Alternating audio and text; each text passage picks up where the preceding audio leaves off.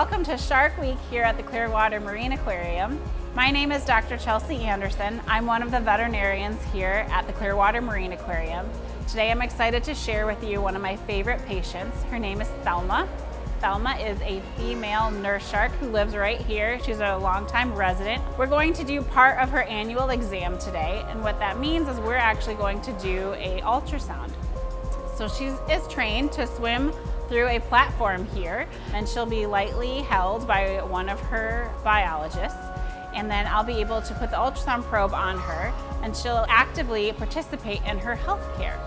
We can learn a lot from ultrasound on sharks. It's probably my favorite diagnostic to use throughout the aquarium and all of our residents here. And especially on an elasmobranch like Thelma, ultrasound gives me a lot of really good information about how she's doing, because I can see that all of her organs are in the normal spot, they're the normal size, and they look appropriately. And I can pair that information with her blood work to really feel good about how she's doing medically.